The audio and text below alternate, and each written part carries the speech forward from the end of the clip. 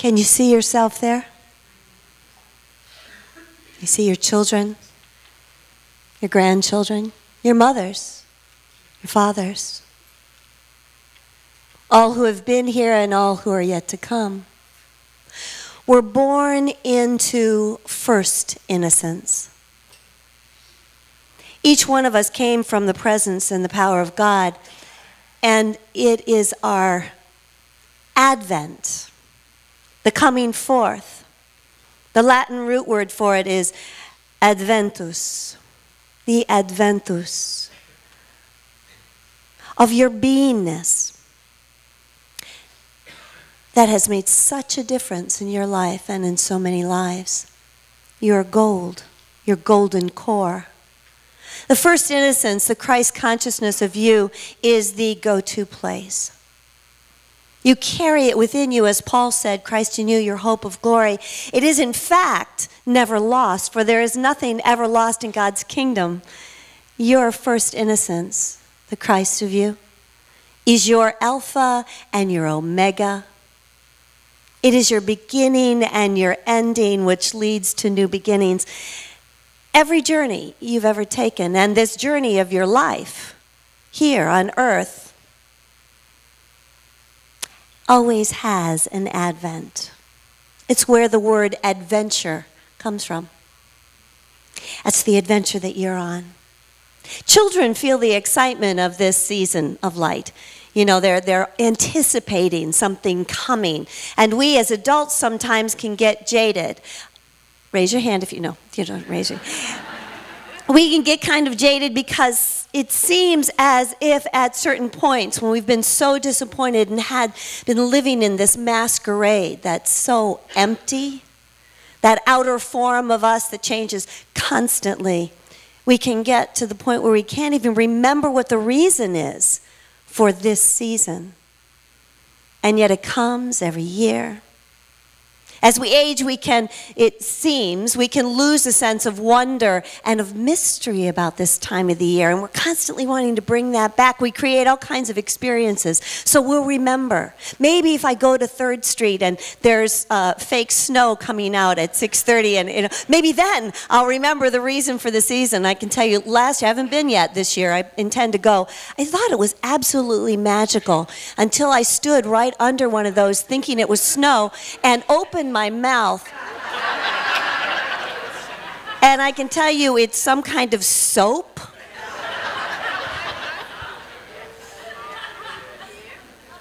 Now that's not the reason for the season. I drove down 5th Avenue last night, saw all the decorations, you can feel the anticipation. There is that part of you, that first innocence of you that believes, and that'll never go away. No matter how many times you say or feel, bah humbug. What's up with this? I'm not going to decorate. I'm not going to lean into this season. What is that? I've done this before. Done that, been there. Don't need it. Really? Advent is the coming forth of the light of God in you. And all we do is recognize it. It's not that it happens only once a year. It's that we recognize the light within us and the entities, the luz divina that is all around us, constantly calling to us to come forth and to not be afraid. Yes, there's part of you that believes. And there's also that beautiful scripture that says, help thou my unbelief. There's a story of a father and a mother, and I love that because metaphysically that means that thinking nature of you and that feeling nature of you. This father and mother are watching their 5-year-old son, and he's kneeling beside the cradle. He's up in a chair, kneeling beside the cradle of his newborn sister, and they listen intently as he whispers, tell me what God is like. I'm starting to forget. To that part of you that doubts, that part of you that doesn't remember your innocence, I say, just be gentle. Move into the celebration of this Christmas and allow a rebirthing of the awareness of God in you. That's what it is. It's that simple. Just allow a rebirthing of that innocence, innocencia, the blamelessness of you. For you were made in the image and likeness of God. And we know that God is love. So the image and likeness of love is what you truly are, who you truly are. And the call of Advent, the call of these candles, these wreaths, these poinsettias, the trees that will appear, the bears that you're imbuing with love, the call of this season is simply to open up to the advent of wondrous light that abides, has never left you, will never leave you, and is here for you to carry. Thank you, God. I want to just ask for you to feel a moment. Just, you might even look into the flame of this candle. This is the candle lit for faith. And just for a moment, allow yourself to feel the presence of God. You might feel that presence as a slight breeze wafting across your body temple, as God bumps on your skin, as a stillness in this room, as a power and presence that you can perceive.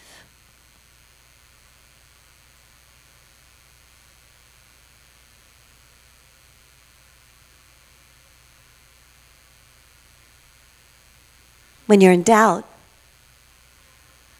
when you're in bah humbug, when you're in a mood this Christmas or in a line and you're wondering why does everybody have to be in my line? Maybe this line is shorter or this line is shorter and you want to get in every line so you get up there fastest. Just stop and feel God. Let the scent of pies and peppermint and hot chocolate and all of the ways that we experience on every sensational level of our body temples, let everything bring you to the God of your being. There's a saying that we live and love in the world, and there's muchness in the world, but to keep our faith lifted, that's something we do anyway.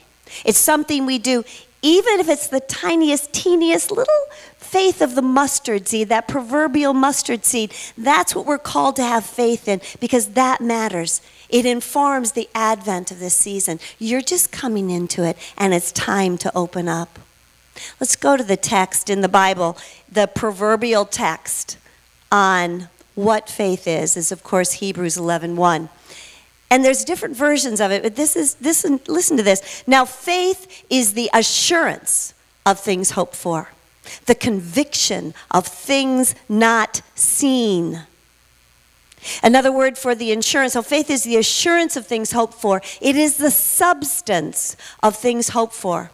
Faith already exists with you. You don't need more. It's what you're putting your faith in that really matters. Another word for it is confidence in another translation of the Bible. It is the confidence of things hoped for.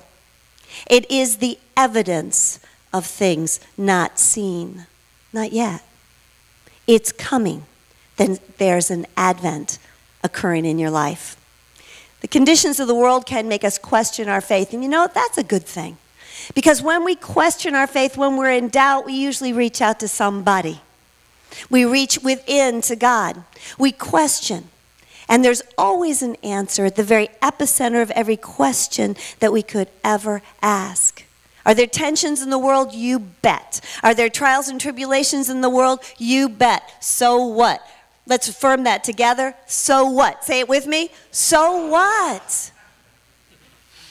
God is here right now bringing you through every aperture in your life, whether it seems to be a big door or a tiny little space. That's what birth is all about.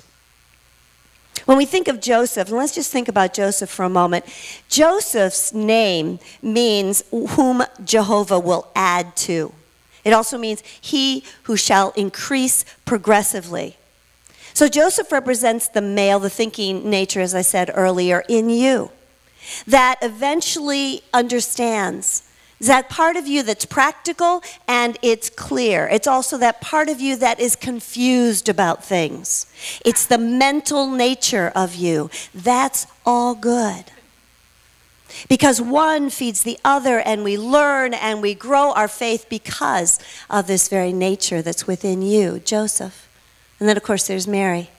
That gentling, allowing presence that is willing to hold that Christ of you up no matter what, and to give birth to it in the moment that it's needed. It's the combination of those that matters. It's the combination of those that creates that Christ presence that you're giving birth to. In Matthew 1:19, and this is true in all the synoptic gospels, but there is a verse here where Joseph finds out that Mary is pregnant, and he's not going to have anything to do with her. I mean, can you imagine? You're attracted to this young girl, very, very young girl. Joseph was a carpenter. He was an older guy. And he has not even laid hands on her. He finds out she's pregnant. He loves her. And he doesn't know what to do. Have you had experiences in your life where you just don't know what to do? It doesn't make any sense at all, and yet there's something in you saying, stay with this, just hang in this.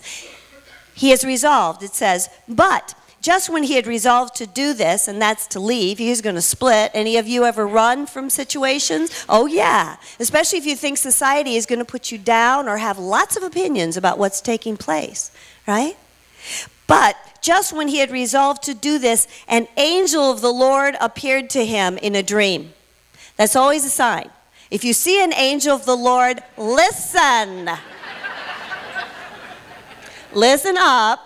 Put your opinions aside and pay attention. Pray attention. And the angel of the Lord said, Joseph, the angel of the Lord is saying to you, excuse me, I don't care if you're a woman or a man, doesn't matter, a child. The angel of the Lord is the inner guidance in you, your intuition, your inner knowing, saying, excuse me, to your mental nature.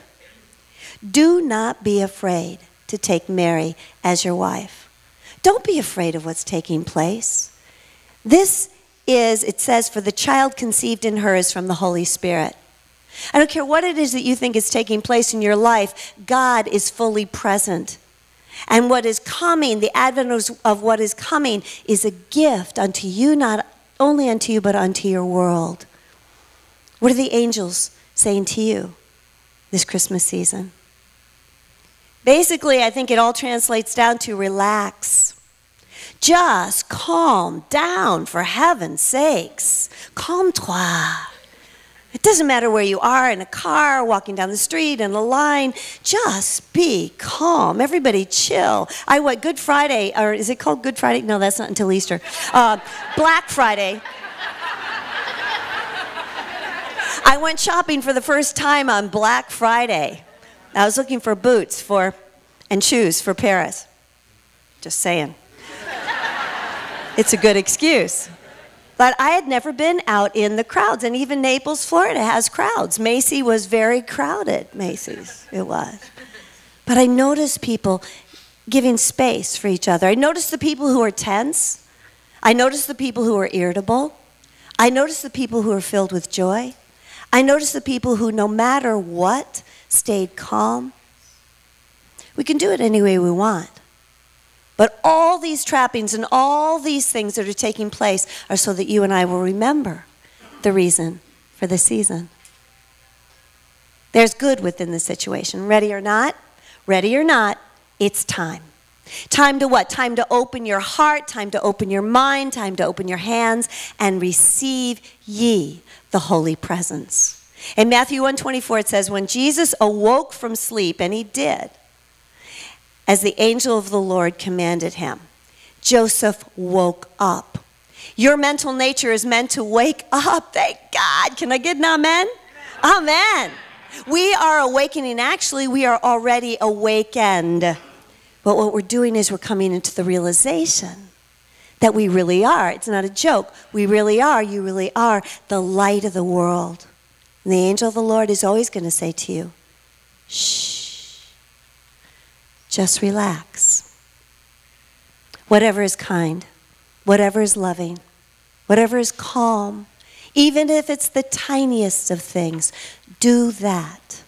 Think in that way. Let Christ be born through you into this situation.